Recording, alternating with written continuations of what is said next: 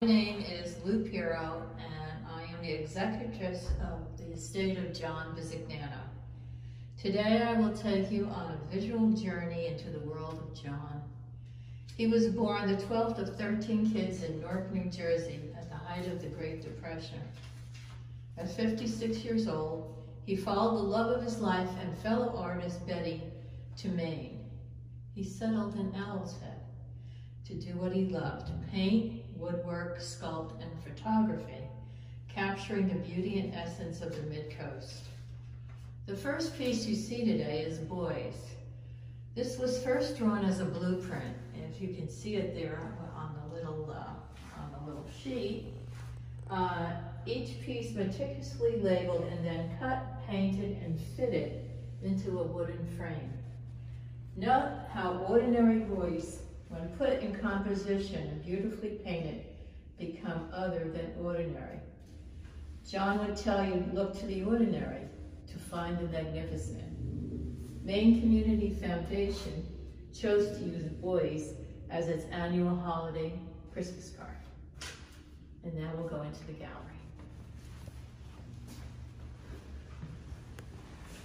The first piece on the left you will see is Flotilla, acrylic on canvas. You may notice the unusual shape of the frame, the use of dark brown as shadow. Throughout these works, you will notice rounded forms, surprising colors, and the play of light and shadow. I must note here that John made his own frames. Okay, day is done.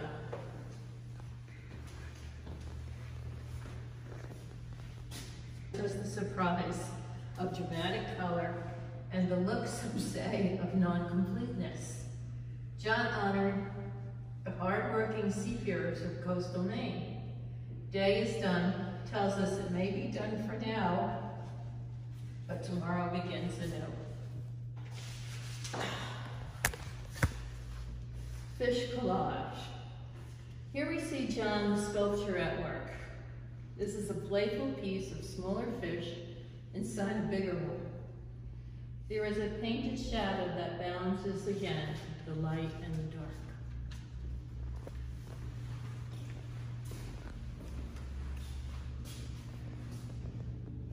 Swimming lessons.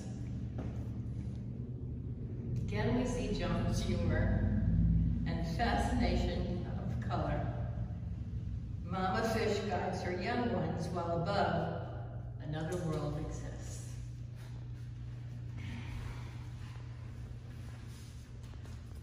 Sundown Dock. Another wood inlay piece.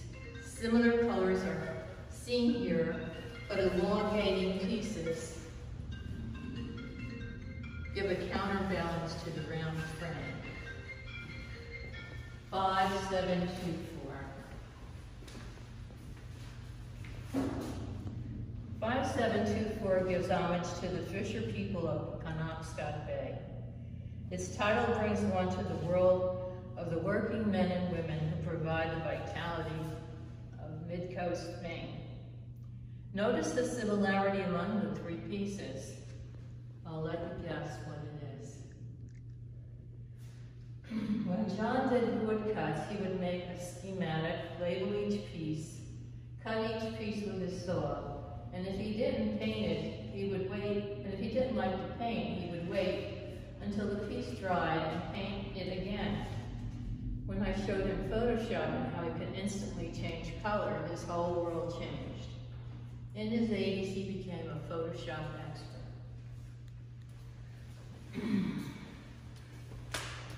Mystic 18 shows us the skill level that he achieved using Photoshop.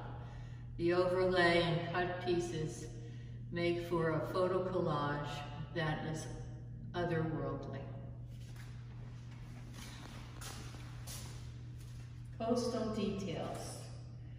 Coastal details combines a variety of John's skill sets: embossing, pen and ink, metalwork, and found objects, all artfully arranged to depict the environs of the Mid-Coast. One of my favorites, fish eat sky. Light and shadow, dark and light. Fish eat sky is a magical embodiment of his metalwork, complete with a painted shadow. Here the sky is embedded in the fish, rather than the fish embedded in the sky. Periwinkle sail is another wood inlay that marries purples, blues, and greens and brings the viewer to the peace and quiet of twilight. What's for dinner? What's for dinner is another playful piece by John. You can see that he uses his metal skills, acrylics, and natural elements in the stone. I think the fish are going to be disappointed in their meal. Above and below coastal details. Above and below uses the collage experience again.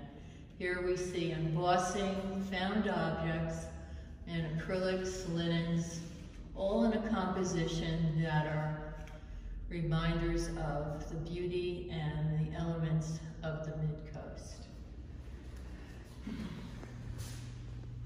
Me and my shadow.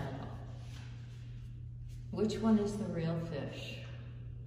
Again, metalwork, acrylic, light and dark, and shadow present a unique composition that is elegant and playful.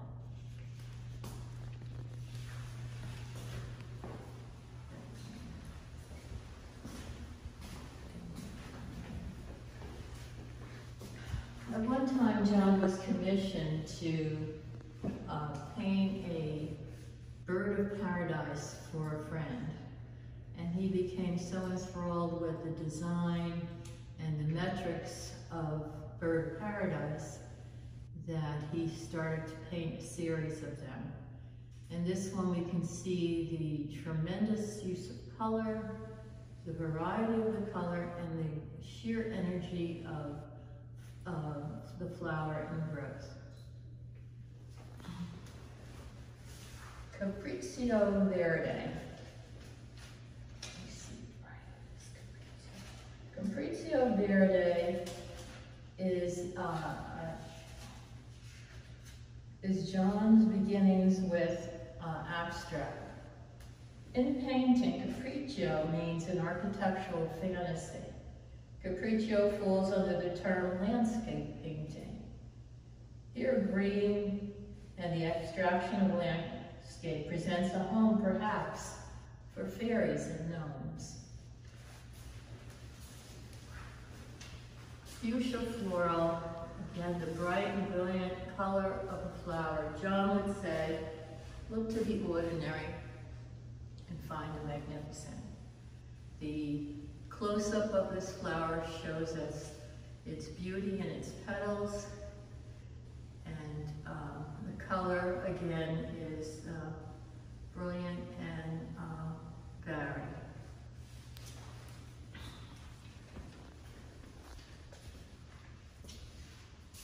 Lighthouse.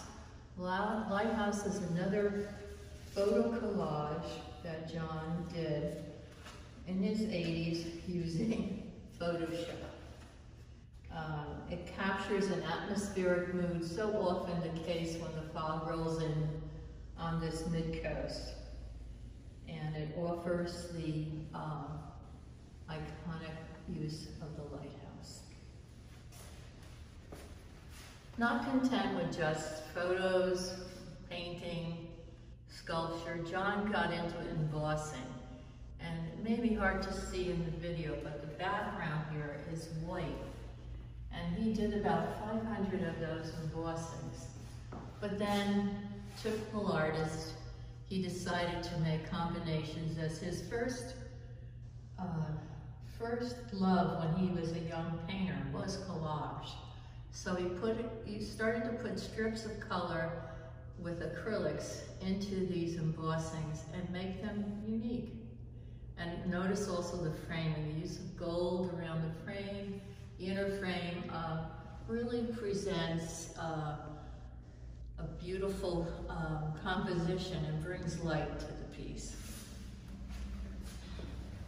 Again, back to his flowers. This is lavender iris. When he was a young painter, he would do mostly watercolor.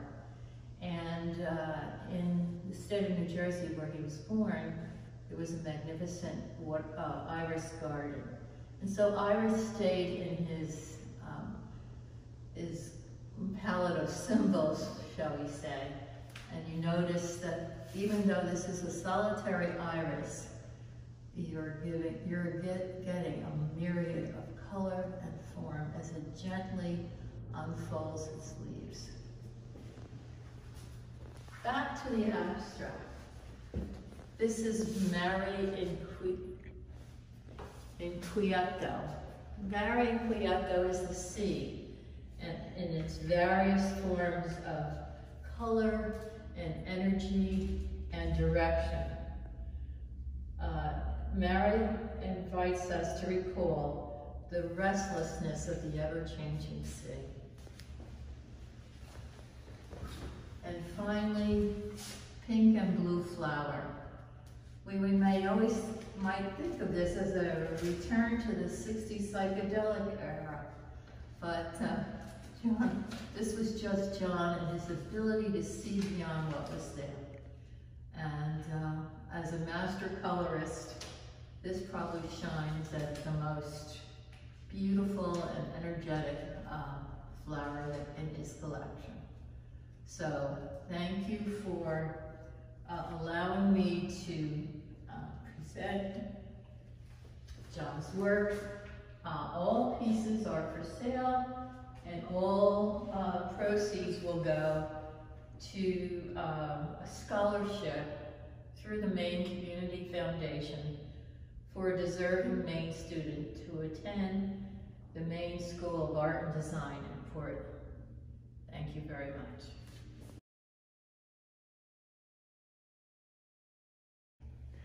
Hi, I'm Heather Burgess. I'm a stained glass artist from Searsport, Maine.